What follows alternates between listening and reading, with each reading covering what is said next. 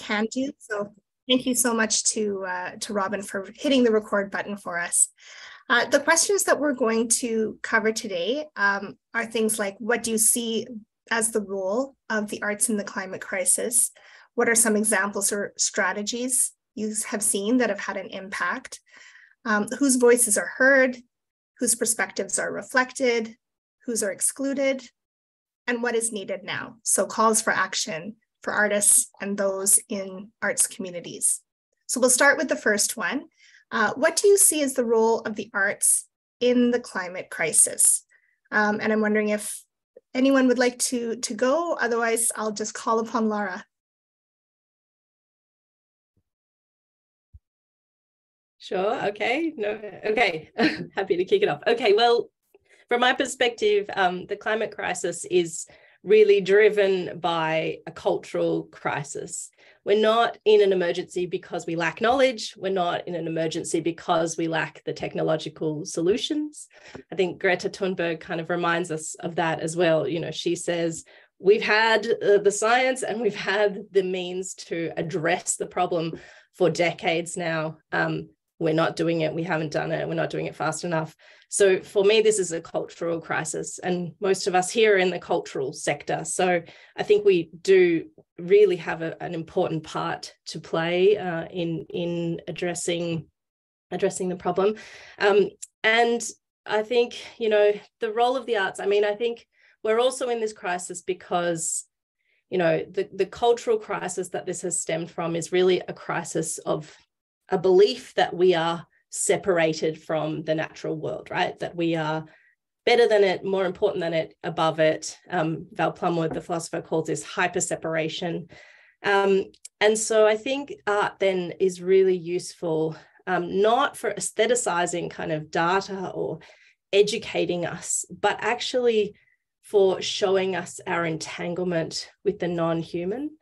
And I think a really beautiful example of this, and there might be some sort of websites to go with this. I'm not sure if some of the organisers will put those up, but is an Australian performance artist named Hannah Cormack, who works out of Canberra and who suffers a series of very severe disabilities, including such that she lives her life locked in a kind of sealed room on her own, and has to be very careful about going outside of that room. And when she does, wears a full face respirator, mask, and an oxygen tank, but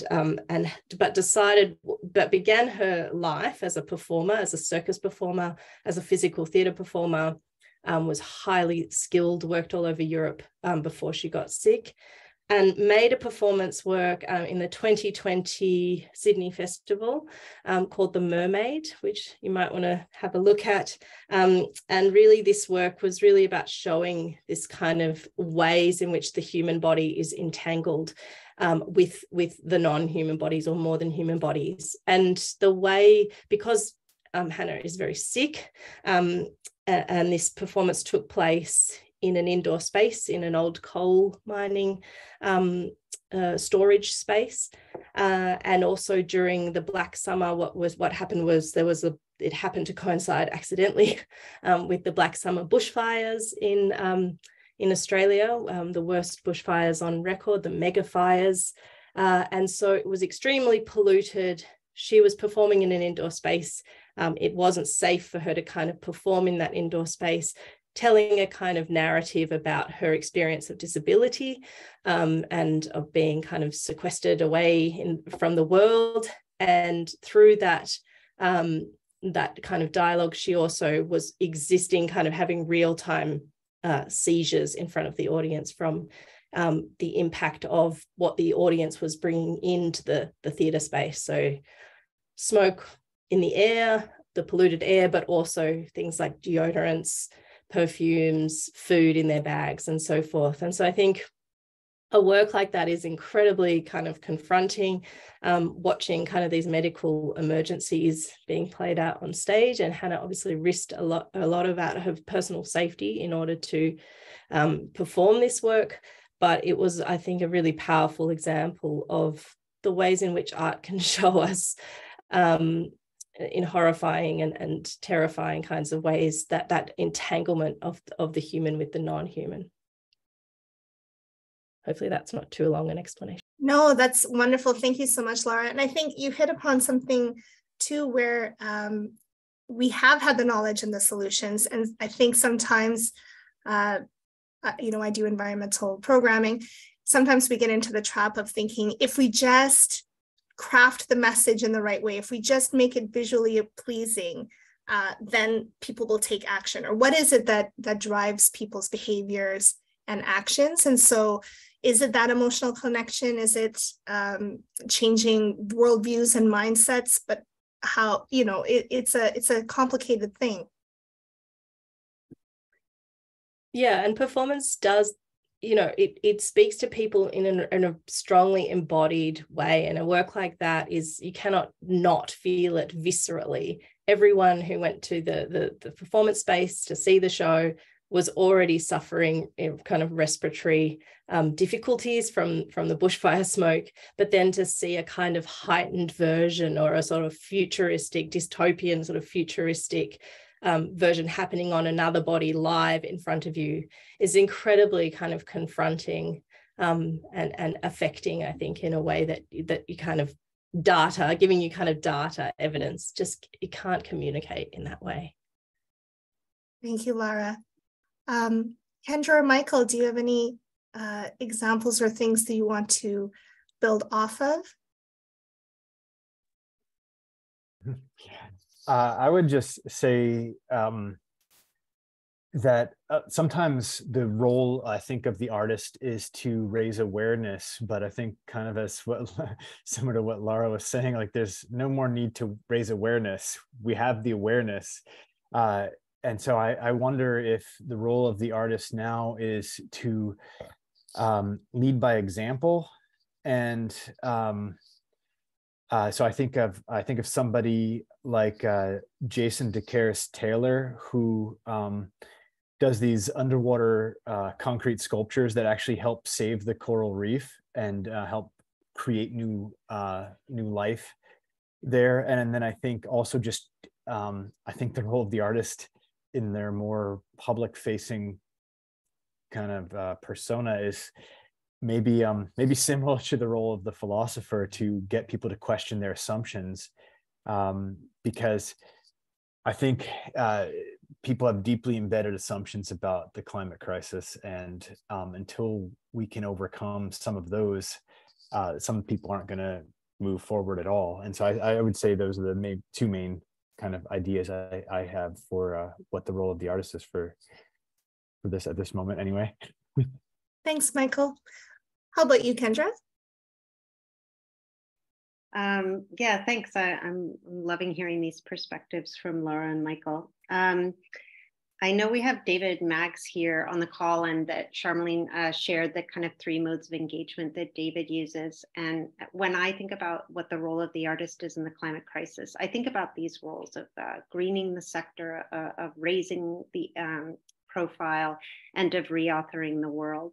And reauthoring the world from the first framework that you showed was also called transformation, which is a word that comes up a lot in David's work and that I think about a lot. I really like these 3 modes in combination. I think they kind of make it for eco-restorative art. And Jason DeCaris Taylor, who Michael just mentioned, is one of my favorite artists too, and I think one of the most skilled practitioners in the conceptual art of that kind of work. So in the work we're eco-restorative work, we're paying attention to that materiality as well, and that the work of kind of raising the profile. I mean, we all know how to recycle because so much attention was given to us in communications, teaching us how to do it. Like there is a useful place for that, I think, when it's couched in an experience that's transformational. One example of a long piece that we're embarking on, it's called When Pigs Fly, and we're taking an acre of land that's pretty much been compacted and destroyed here close to where I live, and through a permaculture process that's paired with a theater process, we're going to transform the land in a fossil-free way, taking 10 years to do it. So in the first year, we'll have a sow that gives birth to maybe up to a dozen pigs, and those pigs will help us clear some of the brush and tree stumps that are on the land as we guide the land towards being able to produce food as well as theater. We're in a very food insecure spot where I live. So I think this idea of being entangled with the non-human that Lara was talking about, like I'm super interested in interspecies work and in that relationship with the non-human. And as to what it means to make theater with a dozen pigs, it's a terrifying prospect, but like how great to do it, and to do it in a community that can take from that work both like, hey, I didn't know pigs could help you clear land. I don't have to do it, you know, with heavy machinery, but also all of the joy and wonder and magic that we can put into a show with a title like When Pigs Fly. Yeah, that is really great. Thank you so much. Well, I think we'll move on to the next question and keep weaving back and forth between all of our questions. I'm wondering what you think about whose voices are heard in art that confronts climate change, whose perspectives are reflected, and whose are excluded. So I think I'm hearing the non-human world is one voice, one perspective. I'm just wondering if you have further thoughts about that or other perspectives. So maybe Michael, I think that you and I were talking before about the book Outsider Art by Nicole Fleetwood, and I wondered if you might want to share a bit about that. Just to clarify, the book is called Marking Time. Sorry. Art in the Age of Mass Incarceration, but it's about what a lot of people call outsider art. There's another famous book, I can't remember the author, that collected all of these artworks by people in an insane asylum, and I'm saying insane asylum because that's what the term was in the early 1900s when he collected these works. And so outsider art is always a continuous problem just with art in general. And so I think one of the problems with trying to tackle any kind of issue is there are already too many voices not being heard in the art world. And so basically, if the art world can't figure out how to elevate voices of people that might bring something new to the conversation, we're doing some of the same things over and over again, and it's not really it's proven to not be terribly useful, and we keep privileging the people that are already privileged in the art world. And so I guess part of why I bring this up is to maybe as an analogy, sometimes, well, sorry, I was going off in a different direction, but I'm not sure if it's useful or not. I guess I'll go with it and we'll see. I remember hearing about these scientists that were studying there's something wrong with this land. I don't remember the details, so I apologize for that, but there's something wrong and they were trying to figure out a solution. And these are the well-educated scientists, at the elitist of the elite universities and things like that. And it took the farmers that were on the land every day to finally point them to a solution because they were familiar with the land. And so I guess I feel a similar way with artists. It's a different context, of course, but sometimes artists that are more experimental and trying new things and not in the level where they have to maybe keep up. I don't want to sound too negative because I don't think it's completely that, but keep up appearances and keep doing the same things over and over again for the sake of their reputations and so on. Sometimes it takes some of these artists that are don't have that yet, where they're still in the experimental phase, to really point out some really useful ways of using art for social change. And it's been true. I mean, like even artists that you know, were quote outsider art at a particular time made big social impact. I'm thinking of, I think they were they called the Guerrilla Girls? Is that what I'm talking about? Okay, it was Guerrilla Girls. Made huge impact on the art world at the time, and probably still are necessary to keep going. But so some people do get through, but for some reason with certain social issues, we're not really allowing, where the people that are controlling the scene aren't really allowing it to get through. And one of those examples is art made by incarcerated persons, which Nicole Fleetwood, I see the link in the chat there. It's my quick plug of the book is, in 2020, a lot of people that publish books, the books got lost with the terribleness of the year. But Marking Time by Nicole Fleetwood is one of the greatest books. It set a new standard for anything written on art making in prison. And she did a corresponding show of art made by incarcerated persons at MoMA PS1 shortly, as soon as it was possible, pandemic wise. But I think they're currently in Providence, Rhode Island right now. But anyway, there, I'll be quiet now. No, that's really helpful. Thank you so much. I think you've hit on the point of who is deemed credible and who is whose perspectives are valued, whose types of knowledge and doing ways of doing things are valued, and so who is generally accepted and in what circles is very important. So yeah, thank you, Michael. Kendra, you were nodding at Guerrilla Girls. For those of us who might not know, can you give a short summary of who they are and what they did? No, I can't, but I will talk to the question. Part of what The Only Animal does is runs the Artist Brigade. The Artist Brigade's job is to bring arts and artists to the heart of the climate movement. And what we find with the Artist Brigade, currently it's a collective of 100 people. We reached out wanting to spend a year with artists and take them on different processes to bring them to the work. And all of them were passionate, wildly passionate to do this work. And what we found is that climate grief and climate anxiety, fear that they won't be able to represent the science, right, or these kinds of things, are keeping people, artists, from creating work about climate. And so how do we remove those barriers?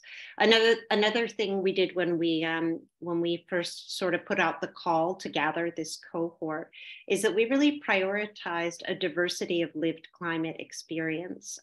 And when we asked people about their lived climate experience, and then we understood that when you have that diversity, that it maps absolutely onto intersectional identities. And so our Artist Brigade is more than half, 50 to 75% of people who are not coming from a kind of middle class white settler perspective. And so that really does bring a whole bunch of different kinds of issues and perspectives forward. I always think about it like if I was going to lift something heavy, if I was moving house and I had a huge table, in order to help out, my buddies would all kind of have to find a place to grab on. And we don't need to be prescriptive to artists about what their place is to grab on. There's something in their story that intersects climate. They just need to know that they're needed there and supported through these processes of climate grief and working through anxiety in order to be mobilized. And of course, this same journey exists with all of the people we're trying to reach, with citizenry, who in theater we also think of as our audience. Thanks, Kendra. Lara, how about you? Whose perspectives are valued, whose are left out?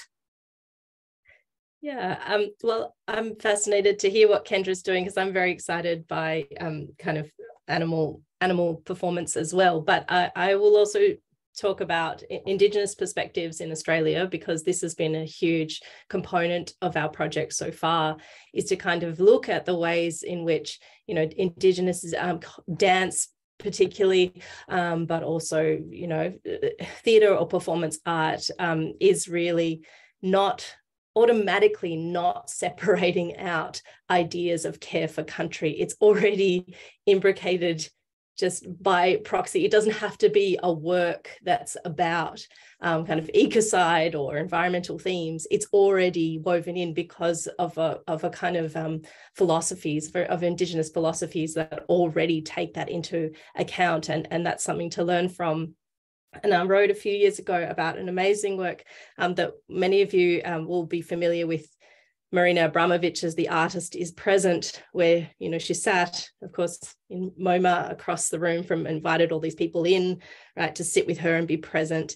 And we had an Indigenous, she's actually a sculptor primarily, but made a performance art piece, a woman called Robin Latham, whose country is kind of on the west coast of Australia, but who lives in Melbourne. And Robin Latham got permission from Abramovic and made a work called The Aborigine is Present, and had a lot of different Indigenous performers sit down in Federation Square and invited in any members of the public, whoever was kind of around in this very central part of Melbourne City. And it wasn't a work that was explicitly kind of about environmental themes, right? It was a work about being present, about acknowledging history and recognizing, you know, Indigenous presence on the land still, even despite the kind of history of genocide in this country. But it really was a work that drew attention to kind of ideas of extinction, right? This is a group of people, or many groups of people in Australia who've lived with the threat of extinction now since colonization. And so it brings up a lot of the kind of similar themes and kind of useful thinking that kind of is useful for transposing then onto other kinds of works about thinking about living in the sixth mass extinction as we do. So, and, you know, and it's also about how do we relate to one another? What is our responsibility to others as colonial subjects, as Indigenous subjects, what is our relationship to the non-human?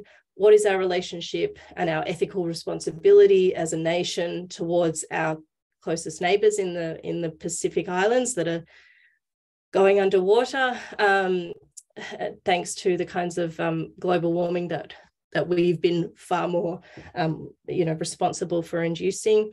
And another Indigenous artist or First Nations artist that I work on is Latai Tamopeo, who's a Tongan Australian born artist.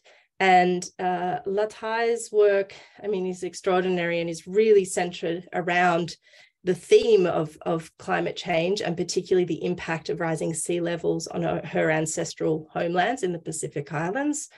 You know, but Latai's, you know, voice is such an important kind of unusual perspective to have in the mix, really, because, you know, she makes works. For example, one very famous work, she's doing a kind of traditional sort of dance in a perspex tank, and the water level is rising, and it becomes kind of harder and harder for her to kind of do her dance as she kind of slowly is submerged in the water.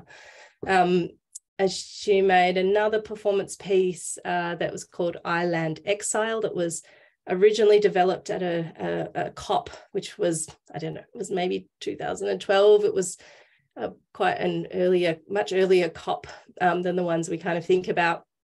And our Prime Minister at the time, Kevin Rudd, who was a left-wing sort of Prime Minister, weren't making any real commitments to the Pacific Islands.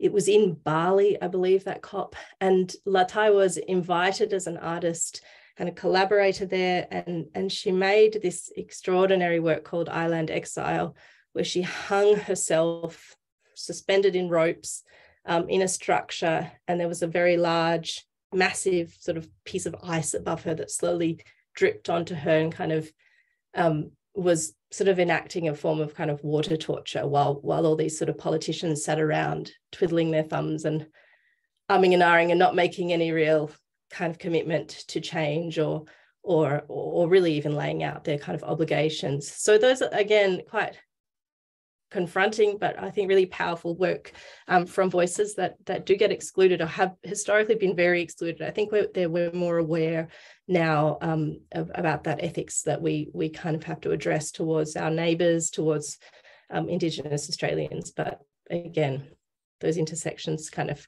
rise to the fore. Yeah, thank you. We have a colonial history of genocide here in Canada too, and the same kinds of themes come up where Indigenous worldviews are not part of the fabric of how governments work, the Canadian government's work, and how we operate in terms of our relationship with the land, and also, like you say, responsibilities for, my family's from Sri Lanka, small island state, we have similar concerns about sea level rise and what happens there. Kendra or Michael, do you have any more thoughts and examples to add? Or maybe you'd like to expand more about the work that you're doing and give more examples. I'll jump in with a couple of Artist Brigade pieces that we commissioned this year.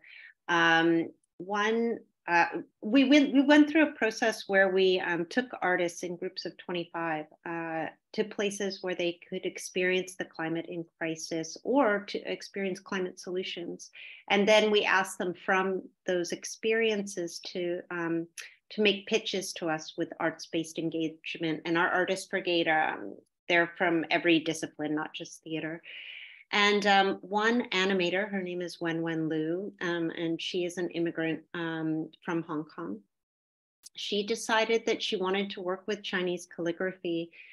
She's an animator, and she wanted to work with the characters for forest, family, and community, with her own experience that as an immigrant, even though a kind of reverence for the natural world is part of her, like the values that she brought from Hong Kong, that she felt like she hadn't translated that into the place that she now lives. And she felt like there was a deficit of that in the community that she's part of.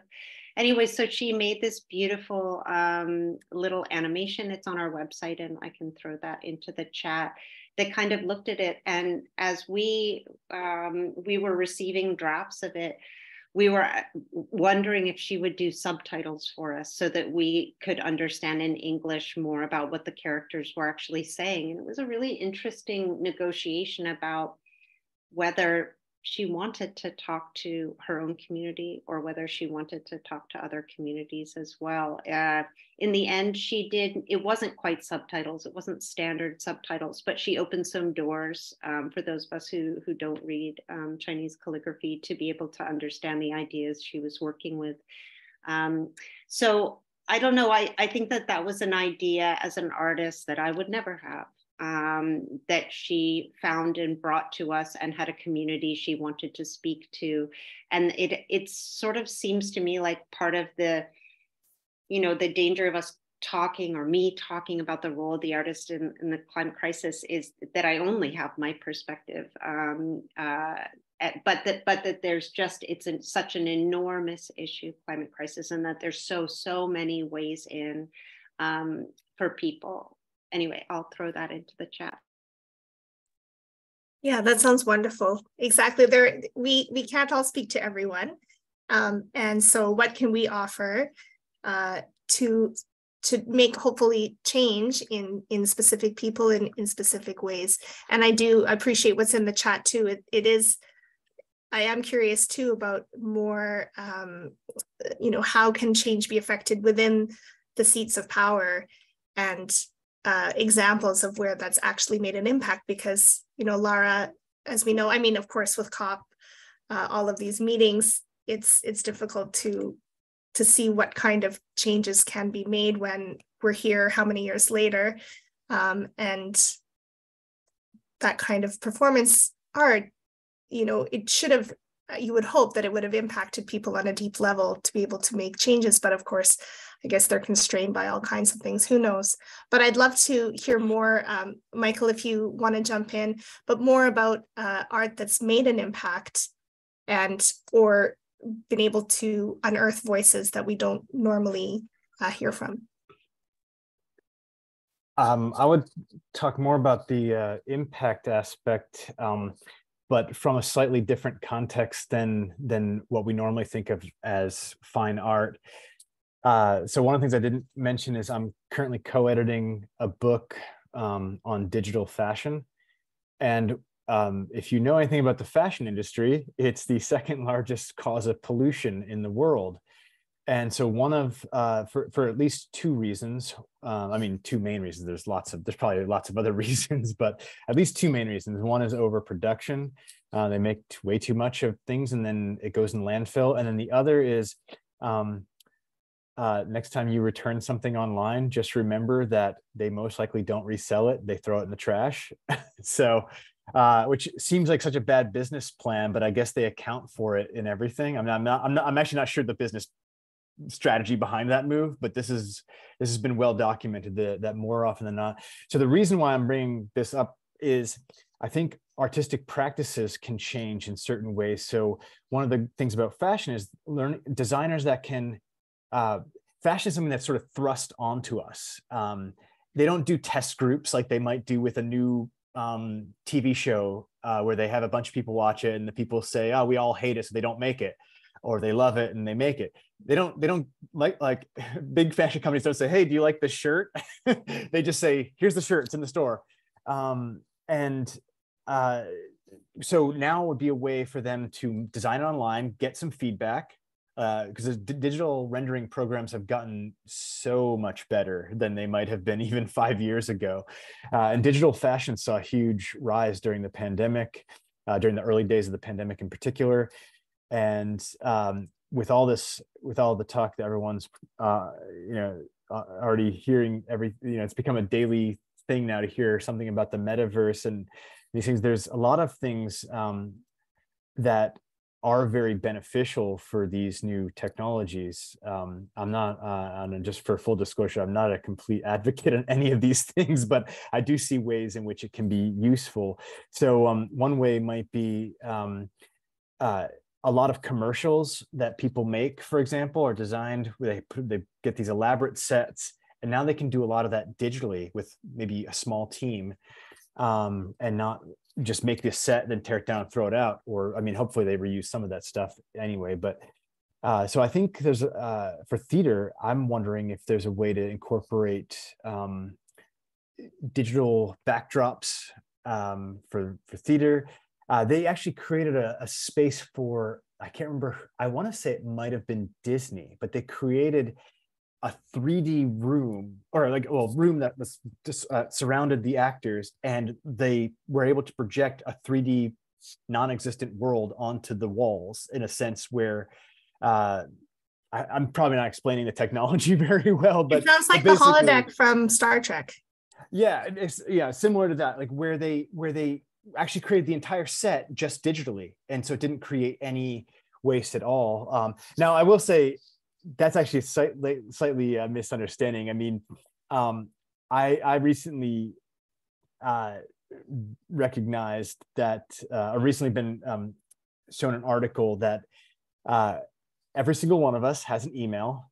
Probably if we were to really think about it, each of us has more than one email. And in each of our email inboxes or archive or whatever are probably hundreds of emails we don't need. And that still does create digital waste that leads to have an environmental impact. So I don't want to say that digital things are the complete solution. They still have it. It's far less than physical things. But I do wonder if in this instance, there's a way to borrow from, I mean, we're probably never going to get away from physical sculptures and physical paintings. And in the same way that we won't get away from physical clothing, it's not like we're just going to see each other digitally only. But that's what most of the big digital fashion people are calling for, like the companies, is a way to pair this with your physical aspect. Because a lot of people, for example, especially studies have shown that Gen Z buys a garment and wears it 7 times before it goes in the trash. And a lot of people buy things just for that one Instagram photo. So in the same way that if we could translate some of that stuff where it's only going to live online to a digital only component in fashion, why couldn't we do some of the same things with art? And that would be one example. I know that was a long way to get there, but but I think it's headed that way in a really, I think, digital fashion. Oh, and the other thing I was going to say about voices, the great thing about digital fashion is I know that someone that's really immersed in physical fashion in that world knows a lot of fashion people and so on. But with digital fashion, and maybe it's partly because it's still the early days of it, and that is a factor, it's so much more decentralized, and you can talk directly with designers.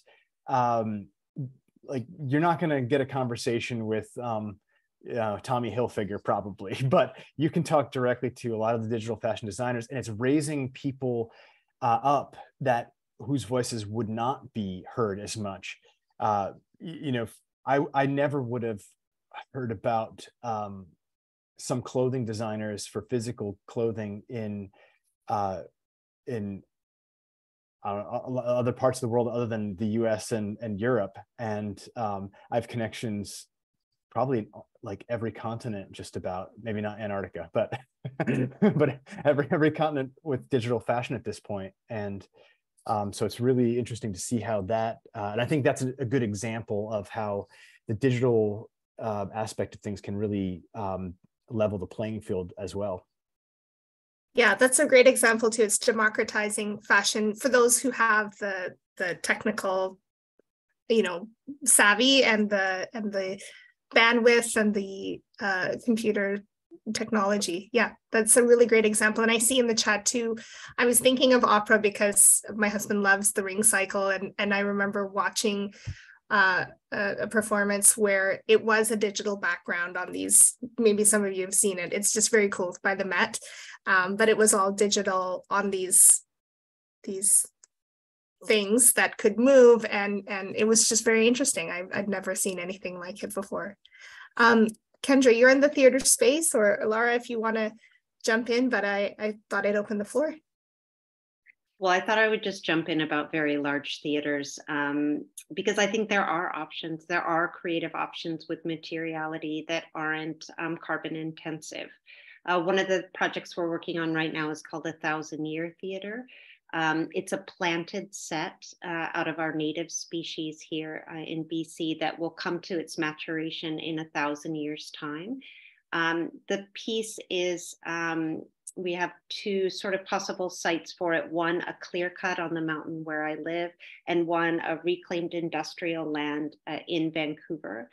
And of course, the growing of a forest isn't what a tree company that replants for a timber plantation is doing. It's a much more delicate process. And then how you invite a human stewardship of that, because our native species, of course, are slowly migrating, and trees walk very slowly indeed away as things are getting warmer. So how can we as humans step in and help our native red cedar biome do well here in this land? And so I think that it's also a sort of radical act of belief in the future to commit to something for 1,000 years. It invites us to work with the future and invites our audience to think about, because we'll do a show every year for 1,000 years in the cycle. And you might think, oh, I live in this place in our community, and in 300 years, maybe someone else who lives in this place will go to that theater. And what does it mean to be here now as a steward for that future? And so as much as it is a site and doing a sort of physical reclaiming of land in the natural ecosystem and a collaboration with animals and trees and water and all of these things, it's also really a thought experiment, a way to sort of orient oneself for transformation and the transformations to come. Yeah, that's a fascinating example. It will be so amazing to see. Lara, Michael? That's so great. And I think, I put in the chat that it's that long-term futuristic thinking is also, such an anti-capitalist, it's a degrowth gesture because of its temporality. And that's so important right now. We need to push back against kind of our kind of current ideas of growth if we're really going to survive this emergency, I believe. But I wanted to go back and pick up on a point that both Kendra and Michael both made really about who you want your artwork to speak to. And I think this is a really interesting, you know, we're talking about artists as well, but, you know, Michael's also talking about audiences, or in thinking about, well, who gets that prison poetry, or, you know, who is actually receiving this, and and it comes back to that kind of political theatre question. Are we just kind of preaching to the converted anyway, by, you know, making sort of black box theatre or even site-specific theatre? You know, who is going to this stuff, who is encountering it? And there's another interesting example in Australia. You know, one of the audiences that we don't kind of think about a huge amount is, you know, mining in our, you know, we're a country where our wealth is based on extraction, based on mining of all our, you know, ancient and precious underground materials. And there's a particular artist that I work with named Hartmut Veit, who worked or made a kind of went over several years, a piece of sort of art and performance art in a community called Morwell, which is a regional part of Victoria, the state where I live. And Hartmut was living in this community at the time of the Morwell the Morwell fires, where an open cut mine, our dirtiest brown coal mine, caught fire during the summer, you know, for various reasons, and they couldn't put it out. It burned for 40 days, and it caused the worst air pollution event to date in the country at the time. And Hartmut set up, in response to these galleries. He took over. This was already a town that really struggled socioeconomically. A lot of people, you know, who lived in the town worked in the mine at the Hazelwood power station. That was their livelihood. It was their generational narrative as well. You know, they'd grown up where their, you know, parents had worked there. So and suddenly it was looking like the whole thing was going to kind of come to an end. People were scared. People were extremely sick, and people were suffering kind of all sorts of kind of mental sort of responses as well. Probably, you know, they were suffering mentally from all of the stress and the disorientation of what was going on. So Hartmut set up these gallery spaces in the abandoned shops fronts, and invited people in. There was coal dust just everywhere. That was just life in that town. And it was everywhere. And he collected it all up, swept the streets in a kind of performance mode of kind of care and cleaning, and collected all this coal dust and invited people from the community to come in and kind of created these sort of, they're kind of like Rorschach images in a way on the floors, really beautiful, by just playing with the coal dust. There were kids like making snow angels in the coal dust, putting their roller skates through it. And then he'd kind of make these particular artworks that were visual artworks that he would sort of spray down and keep with the coal dust. But because he did this over a series of years, and he was kind of attacked at various points and things, verbally abused and things like that, because people thought he was a bit of a weirdo, and what was he doing in this town where, you know, people knew other people, and what was he against the mine or for the mine? You know, people were ambiguous as to his position, but I think he gave a really beautiful example of thinking about audiences that we don't normally reach. And when it became this crisis point, they brought in the emergency services, or the Victorian government brought in these trauma experts to try and deal with what people had been going through. And nobody wanted to use these services, basically. They didn't trust, the local people didn't trust them. They weren't interested. And they'd felt betrayed anyway by the government not kind of evacuating them in time and things like that. People had lost their pets, their livestock, you know, all sorts of things. So but he set up also these gallery spaces, invited people in, And people really wanted to talk to him because by that stage they knew kind of who he was. They got a trauma expert. They ended up funding him to have a trauma expert to sit there with him, and he would sketch people with charcoal while they sat there and talk to them about their experiences. And it was a really, a beautiful example of kind of, we talk about outsider art, but also, outsider audiences, people that are not necessarily the usual suspects in the galleries, but needing a space for kind of, I guess it was a sort of arts therapy with people that they trusted or were willing at least to take a chance on and kind of have a dialogue with. So I just wanted to put that out there too.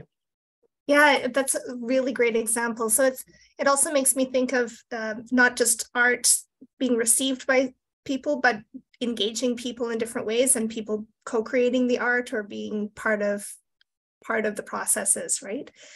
I think that's a really great example. And thank you for people who've been putting in the chats different resources, and Chantal, you put in something about why preaching to the choir is a useful and necessary thing. I think that'll give us all a feeling of relief for those of us who wonder if we're doing anything useful. I thought I'd ask Kendra, while we're talking about engaging people in art for I think the art therapy and talking about experiences and highlighting lived experiences is so valued. I want to shift back to using art for education and preparedness and inviting communities to be part of something that'll help them in an engaging way. So Kendra, you have a great example that I'm super excited about in my work.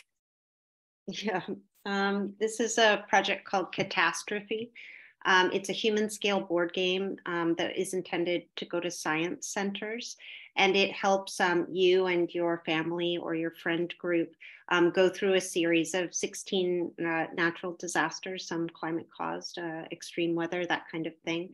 And but it has this sort of playful cartoon setup that you have this cat that you named Catastrophe, and everywhere it goes, it creates disasters.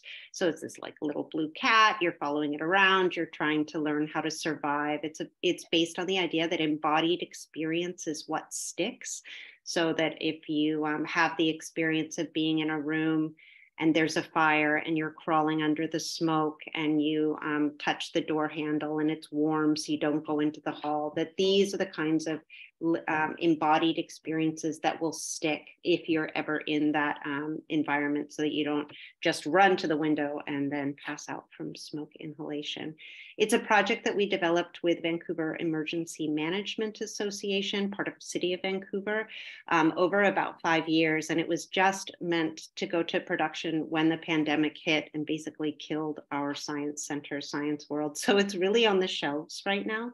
But it was something that we developed along with fire and police and rescue and all kinds of different people who deal with resilience in our city. And the idea behind it was super practical, that we know in a major disaster here, in a situation like an earthquake, it's likely that you'll be on your own for a couple of days. And so how do we give everyday people an engagement opportunity? Because when people learn about this kind of emergency preparedness, what the experts find is that they're just too scared to deal with it. Again, a different sort of anxiety gets in the way and prevents people from learning the things that their family, their friends might need to survive. And so by packaging it in this like super gadget cartoon way, we think that there's a way to make it sort of fun and memorable. At the very end, you find out that the cat has had kittens, and you collect all the kittens, and on the back of each of the cards, there's more information like reminders or what to go put in a go bag, or really practical stuff like that. So we're always kind of thinking like, how can we take what we do with fun and humor and delight and magic and bring it into these spaces where hard conversations aren't happening in our busy lives.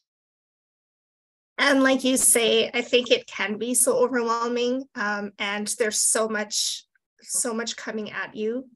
So how to make things, like you say, those embodied experiences matter, really, I think is very, very interesting, and speaks to one of those frames of art as science communications, and for also, I think it's so practical as well. Like we were saying, I have a Canadian Red Cross bag here because this is one of our giveaways at this conference I'm at.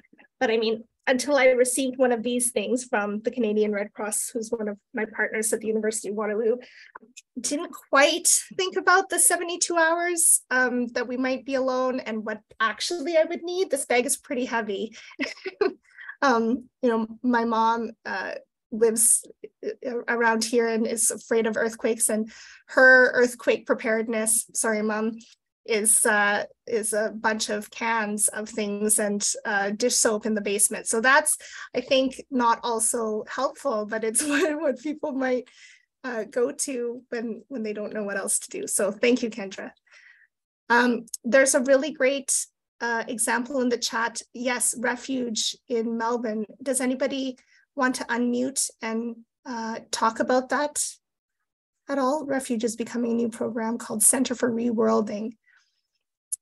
Oh, thanks, Katya. Relaunching soon. That would be really interesting. Does anyone want to speak about that program at all, or should we can just all look it up after the fact? If no one wants to say anything, I can just say quickly that, oh, sorry, no, Katya says she's going to. Hi, I'm so sorry I was a bit late to join. I can speak to some work that we did with the folks from Refuge in Melbourne a couple of years ago. So one of the lead artists and then also someone from Resilient Melbourne came to Vancouver to actually walk us through their creative lab on resilience. So effectively, they bring a bunch of artists together and a bunch of emergency managers and scientists, and they get into a room and they all exchange knowledge on these really complex topics. And the lens that they've used for Refuge is around the climate emergency, but they focus this work on a particular type or impact of climate change every year. And I think 1 year it was heat, 1 year it was flood, 1 year it was pandemic, and their work on that was fascinating and very predictive for us. And then the artists actually go away and they create what they call a disaster rehearsal on the topic. So we went through a very condensed version of that process in Vancouver, and Kendra, hi Kendra, was one of the incredible artists who participated in that as well when we did it in Vancouver. Thanks, Katya. That's wonderful.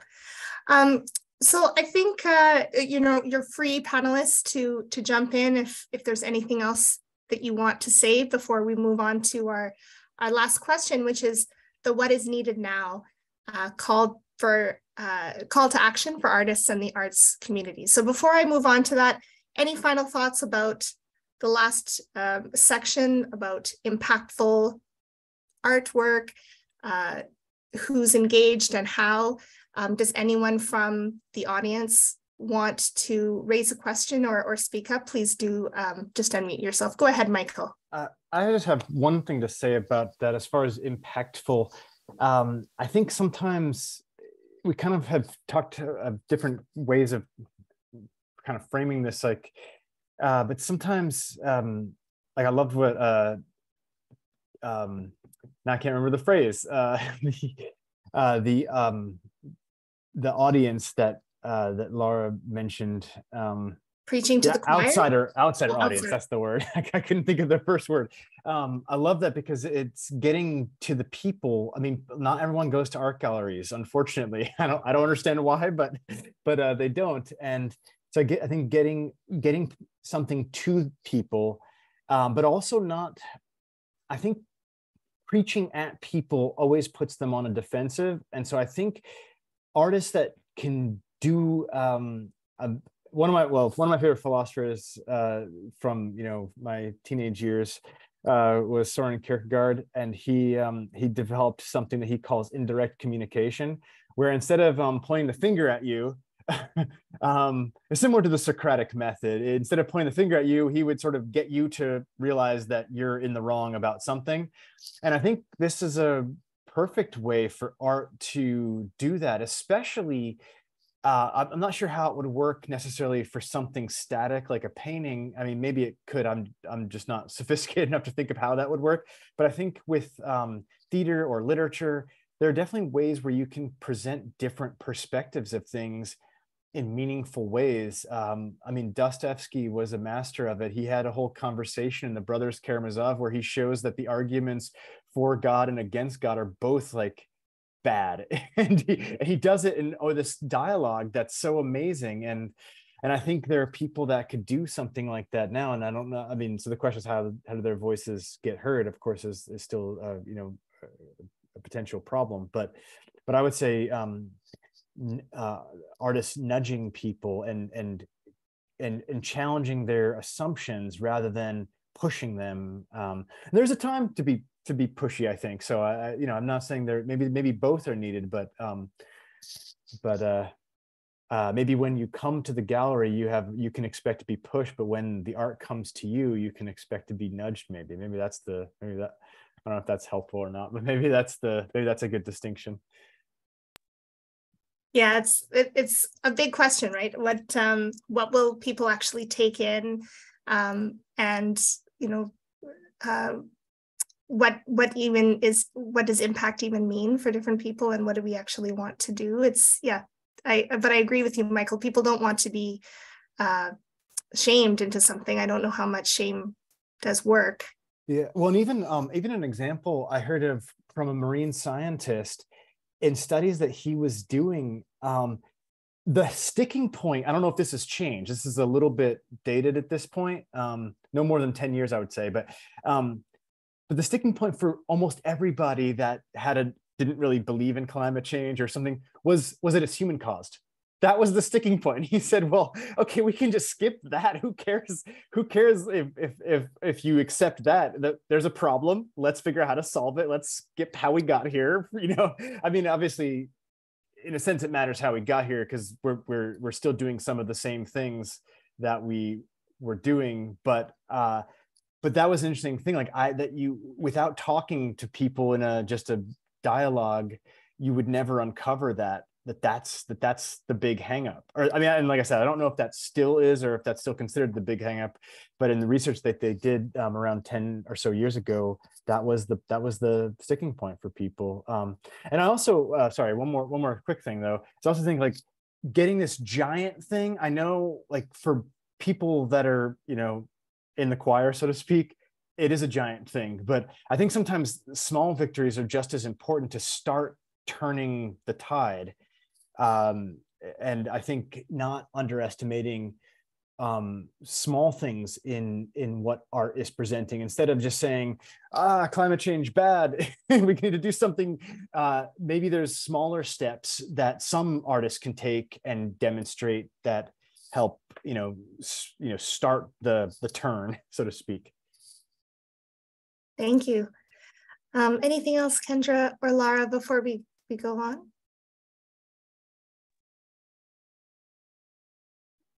I think maybe there's a point to be made also about audience engaged work, where audiences are having experiences and not just receiving work passively. That if we're looking and aiming for transformation to give someone an embodied experience of what it is to be in a different kind of relationship with the natural world, for example, or if we can do that part, in the 3 modes that David Maggs talks about in his work, he talks about reauthoring the world and this role of artists as visionaries.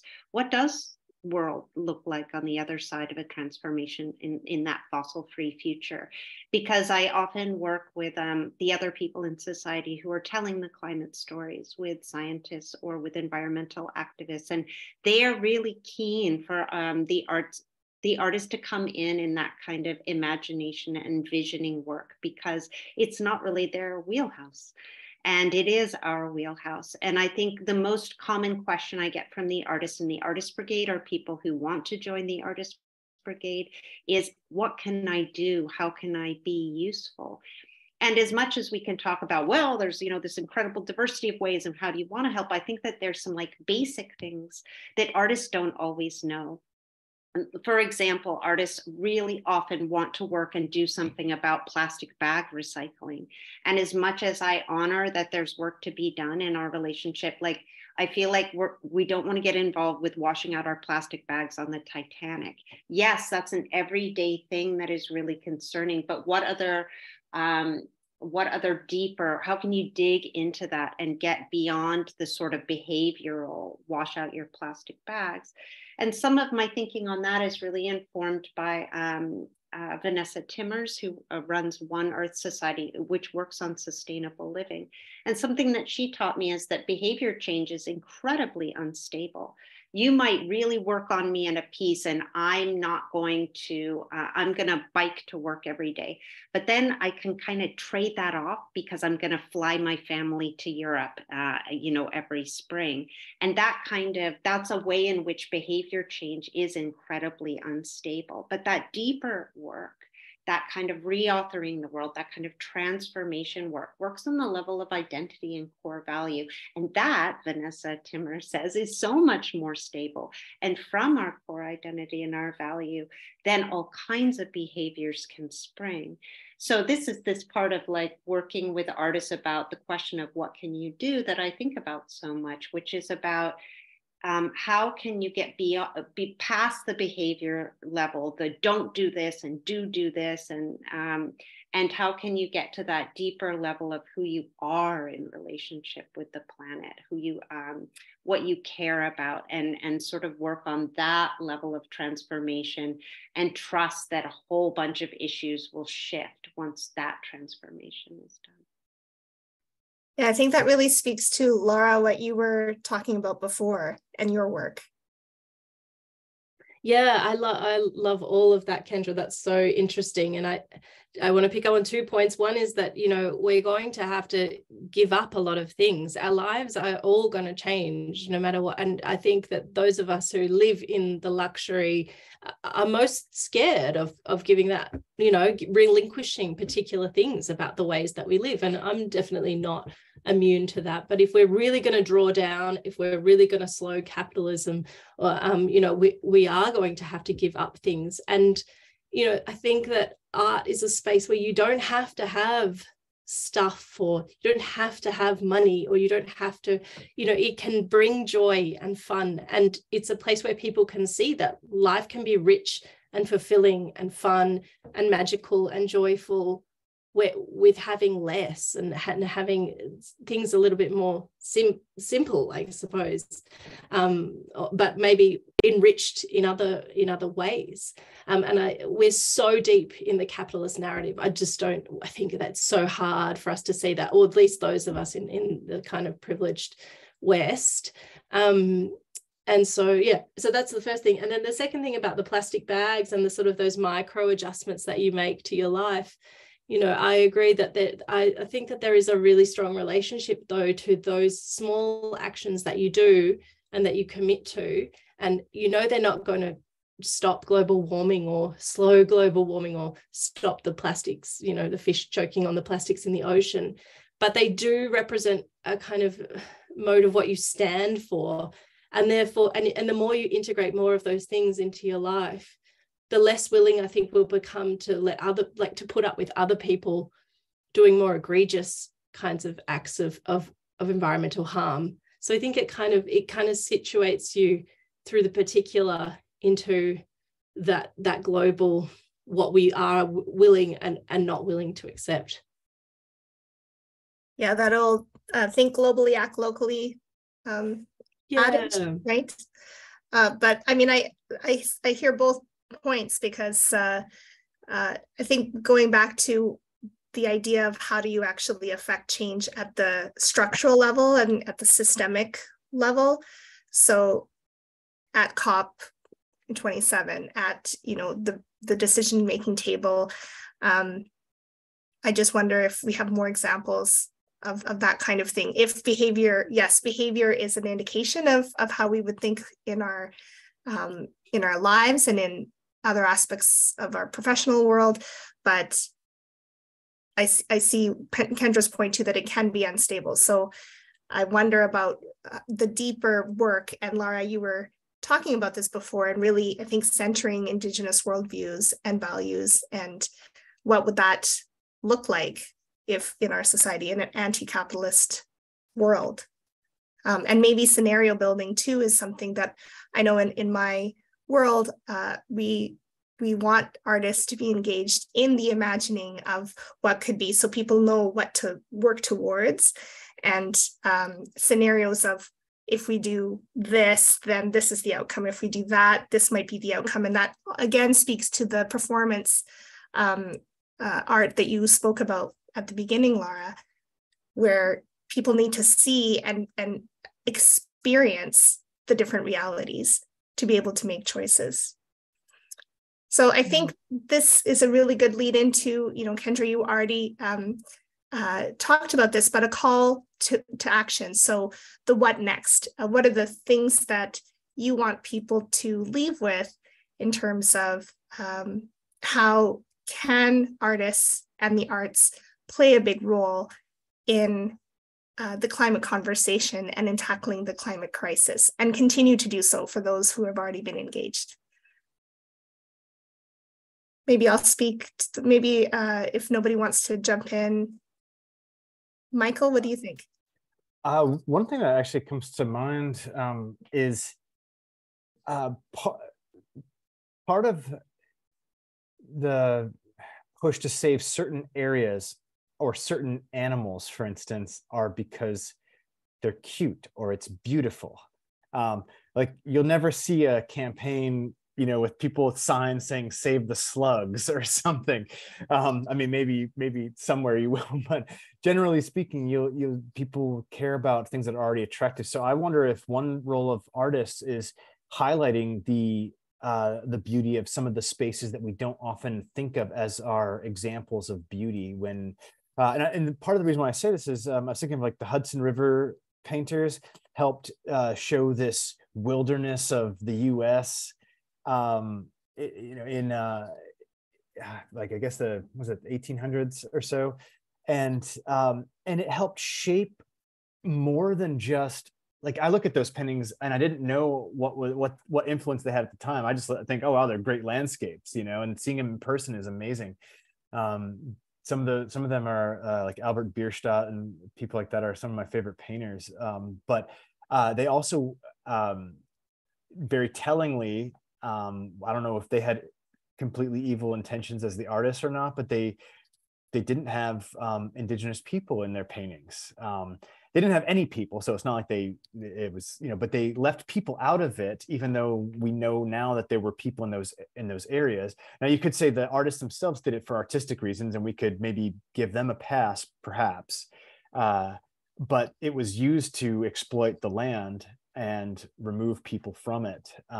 So whether that was the intention of the artist or not, I don't know. But so that'd be one way. And then the only other thing I was going to say is I think one of the most interesting things is collaborations with artists and scientists and philosophers. And we live in, anyone that knows the structure of academia right now, and I'm like I've got like a toe in academia, that's about it. But anyone that knows that it's so splintered. So, I'm a philosopher, but I'm not just a philosopher that studies philosophy. I'm a philosopher that studies aesthetics.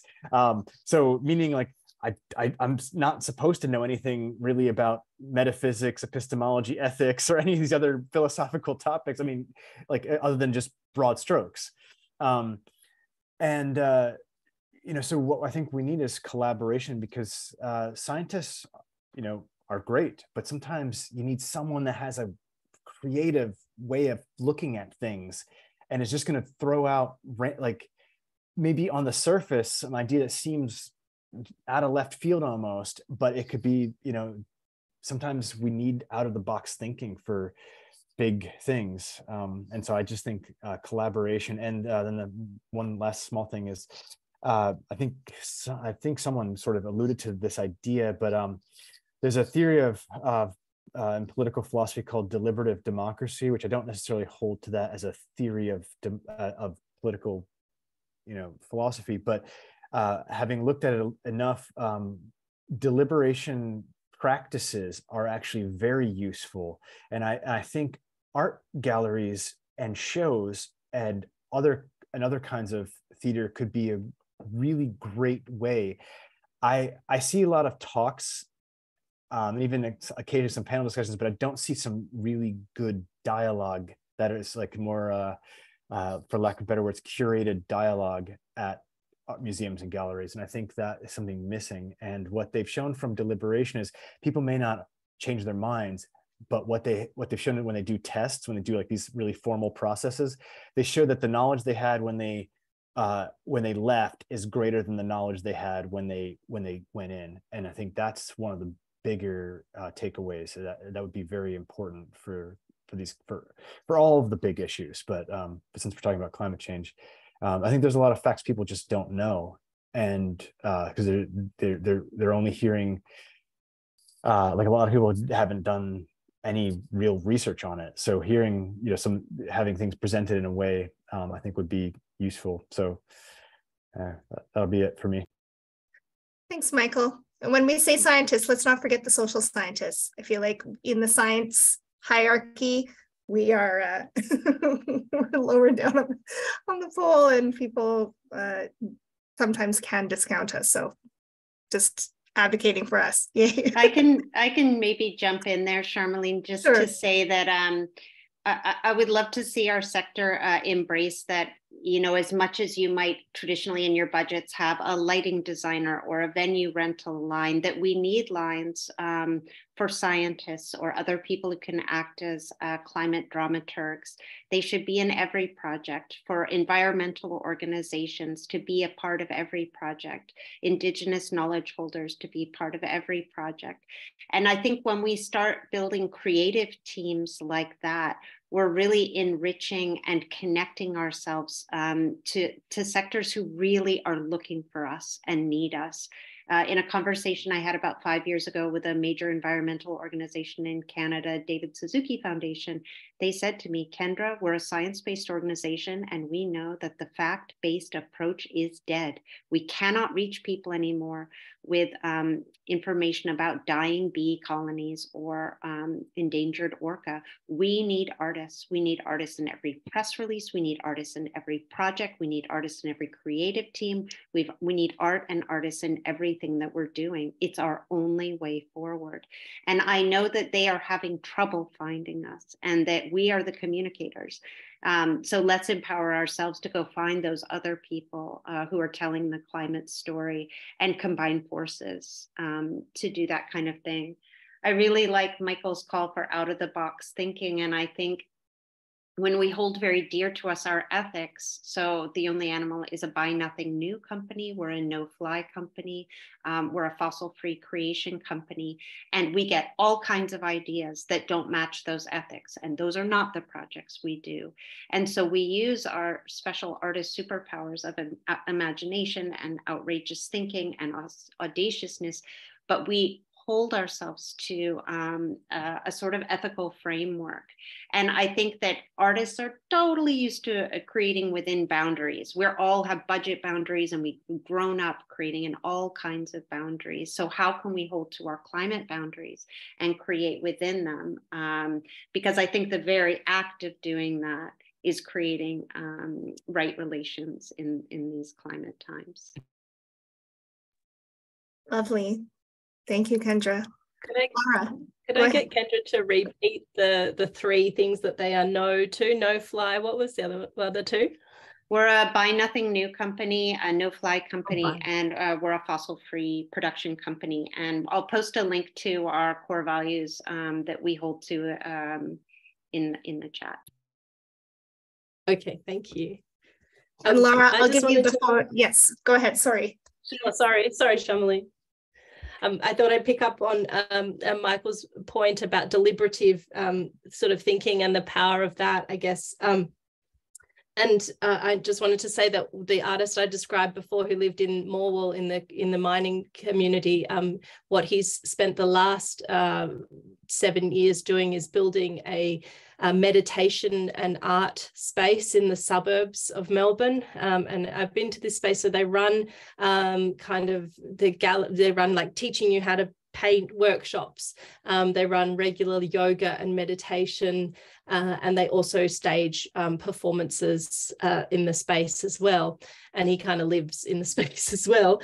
But it's that, again, it's that holistic approach to thinking about, and it comes back to what Kendra's doing as well, about with pace and timing, and that slowing things down, not working at the kind of speed of capitalism, of thinking kind of expansively and in a long-term way, but also leaving that space for deliberation, for coming to terms with the grief and the fear that we're feeling, but also sort of combining that then with creative practice and imagination and fun and community, and again doing it in a suburb which is not a kind of elite inner city suburb. It's just a kind of more regular place, and offering those people the opportunity to kind of open their minds and deliberate and slow down and have that kind of expansion in new ways.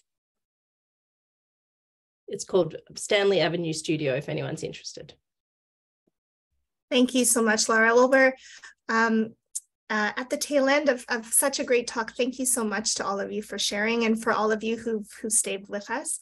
I'm going to turn things over to Judy from Scale. Thank you so much for putting the information about Scale in the chat, but I'd like to give you the opportunity to speak, because I think all of what we've talked about needs so much more.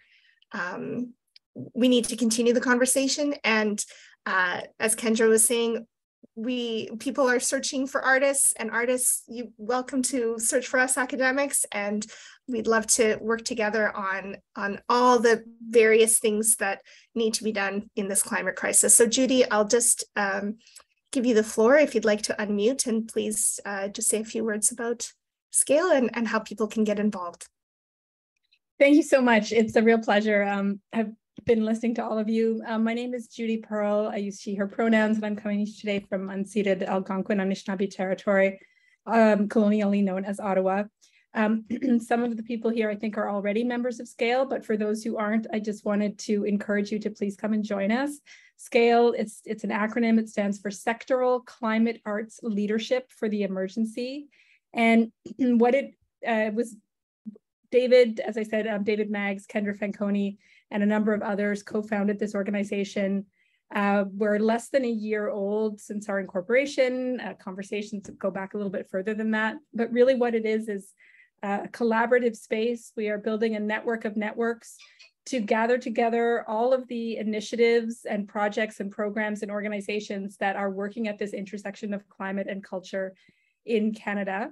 And as we grow, we will certainly continue to branch out internationally. Right now, we're really focused on building the network within so-called Canada, but also happy to make international connections. So it is honoring and respecting all the wonderful people who are doing this great work together, I should say, who are doing this great work already, and building a space for them to come together, to collaborate, to meet each other, to network, to advocate, and to share best practices, and really ultimately to build the leadership capacity of the sector in the climate emergency. We work with the 3 modes of engagement framework quite a bit. You'll see that on our website, the greening the sector, raising the profile, and reauthoring the world. And we really try to offer activities and opportunities to learn and collaborate around all of those modes of engagement.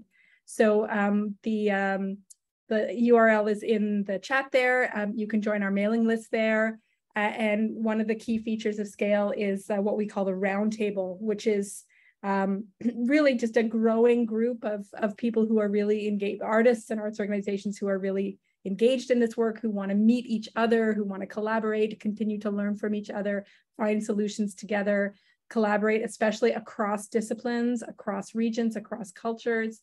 So that's what Scale is. We are also a bilingual organization, and I hope to see you all there. Thank you so much, Judy. That's wonderful. What a great organization to turn to next, because sometimes you leave one of these talks and think to yourself, okay, now what do I do? So check out Scale and join. I just want to thank again all of our panelists for sharing today, to Mass Culture and Scale for organizing and sponsoring, and to the Cultural Research Network, people who have joined us for the virtual study group today. We really appreciate it. So all the best, and thank you again to everyone.